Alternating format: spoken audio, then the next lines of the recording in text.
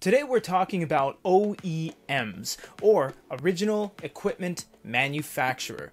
What are these? Well, these are the companies that make the things for the people that sell the things. So for example, a company like Netronics is going to make the Sony DPT-S1. Sony didn't actually make the Sony DPT-S1 way back in 2013-2014. Subsequently, for the DPT-RP1, they went with a company called Linfini because they shop around and they say, who has the shells we want?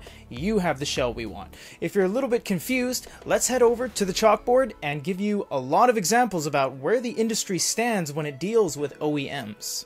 If you want to know more about the supply chain and a little bit more about EINK, you can check out the article that Michael and his team wrote at goodyreader.com's news publication. So let's just take Amazon for example. Undoubtedly, when you think of e-ink or e-paper or e-readers, you think of the Amazon Kindle. But where do they come from? Amazon doesn't stand around and make the Kindles. They don't have a production line that makes them. They actually use Foxconn. Foxconn is a company in China that actually makes the 6-inch shells, the Oasis shells, etc., and Amazon prints them out and puts their labeling and packaging and make it all pretty. Foxconn actually also makes one of the most popular consumer electronic devices in the world, the iPhone. Someone like Kobo, you might be wondering, where does Kobo get their stuff? Well, they actually get their things from Netronics. Netronics is a Taiwanese-based company that has production lines ready for different shells and different sizes and shapes. So for example, the heads at Kobo Rakuten would go over to the guys in Netronics and say, what do you have? Netronics would say, we have a 6-inch EPD, which is an electronic paper display, in this type of shell with these type of things built in. Companies like Kobo and Tolino, and even a whole bunch of others like King Jim, MobiScride, Readmoo, Moo Inc., and even Barnes & Noble all use Netronics to make the actual e-readers themselves. Linfini. We went to visit the Linfini booth in Tokyo, Japan, and they had some new shells ready for anyone with deep pockets to purchase and make production runs out of. They had a 10.3 and a 13.3. Quirk Logic and Fujitsu both grabbed the first gen of the 13.3. Fujitsu grabbed both the first and second gen of the 10.3 and the 13.3, and Sony grabbed the DPT-RP1.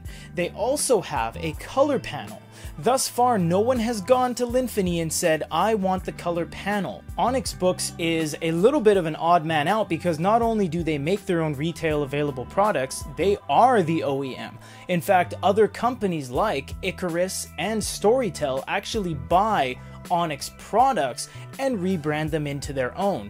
A company like Pocketbook, you might think, well, Pocketbook's been around since 2011, they must make their own things. Well, actually, no, they don't. Jezatech, very famous in the e-reader world for making the Boy You Like book series, actually also has a hand in making Pocketbook and Bokin devices.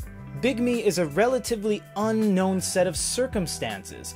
The Bigme, the Pine Note, the Goyu, and the Bokin Notia all use the exact same shell. Doing a little bit of a dive into their company, we haven't been able to find out who the OEM is. It could be any one of them, but they are all sharing the exact same products across the board. There's been a ton of buzz around the unknown triplets, and this includes the Whiskey, the Re-Inkstone, and the Topjoy. They all seemingly use a lot of the same things, including the EPDs, electronic paper displays, the same DES slurry displays, a lot of the same names. It's not 100% written in stone that they are coming from the same place, but any sort of investigation into the matter really shows that they pretty much are. Supernote is another unknown because nothing looks like a Supernote, and Supernote doesn't look like anything else. But some reports say that they do some of their stuff in-house and outsource some of their stuff to an unknown OEM in China.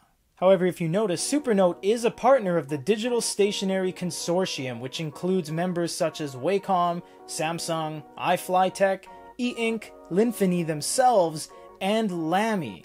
Likely all of those companies do all of the same manufacturing at Linfini/EINK's Chinese factory, but we can't 100% guarantee. Finally, the weirdest one of the bunch, Remarkable.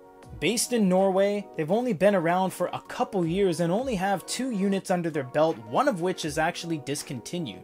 The Remarkable 2 ran a staggered release campaign where people would pay for the devices and have to wait actually 3 to 4 months to get their things. So it was a little bit of a strange way they went about things. Remarkable also does not work with anyone else in the industry. Other than us, you will not find any other third-party resellers than a few, maybe eBay listings. Remarkable looks like nothing else on the market, and nothing else looks like a Remarkable unit. Well, what if you don't want to deal with an OEM? What if you don't want to go to a big company that has all these production runs ready and have your stuff look like everyone else's stuff? Well, you actually can do stuff on your own. You can have your own production plants, you can have your own machines, your own conveyor belts and robot arms that put the things on the things. You can do all that yourself if you want, but it comes with a big price tag. Why is that? Because when you go to an OEM, they have everything ready. But if you do stuff yourself, you're going to have a completely unique product. And we have 3 big examples of what happens when you do stuff yourself. Number 1, no more evident than the Guido. The Guido is a dual screen 13.3-inch hinged EINK device for professional musicians. It is completely built in Japan over a 4-year period, and it costs $1,600 USD. That's a huge price tag, but nothing else is going to look like it. Another example is the Dasung. The Dasung monitors and the not e-readers and the not readers, whatever you want to call them, they're all built from the ground up, but they are, to this date, some of the most expensive consumer electronics in the e-reader world. The not reader 10.3 is $900, and it doesn't even have a note-taking layer. The monitors range from $1,000 to $2,300. This is some huge money. The Progress Technologies E1 manga reader. It's a dual screen 7.8-inch hinged e-reader made out of real paper that looks like a book. It's $500 USD, and it doesn't even come with anything. You then have to buy full licensed manga packs on an SD card, chuck it in the body, and that costs you another $400. So you're looking at sub $1,000 for the complete package. Now granted, you do get all the manga ever released in the entire series, but it just goes to show you that you're spending an arm and a leg and a few fingers on the other arm just to get this, because they made it from the ground up. So that's why when you go to an OEM like Jezitech, you end up getting a $100 pocketbook e-reader. But then you make your own things like Dasung and you get a $900 e-ink tablet. So it really does come down to what you want as a company. And us as consumers, we know that you can go to an OEM and get something that looks like everyone else's stuff, or you can get something completely built from the ground up that a company made out of their own pocket, out of no other help, and just built it up from themselves, but you're going to pay a lot more money for it. And that's just the reality of the situation. Cell phone providers do this too. We told you earlier on, the company that makes Kindles make iPhones. It's the same plant, it's the same production line, just with different robots doing different things. Hope this opens your guys' eyes as to what OEMs are.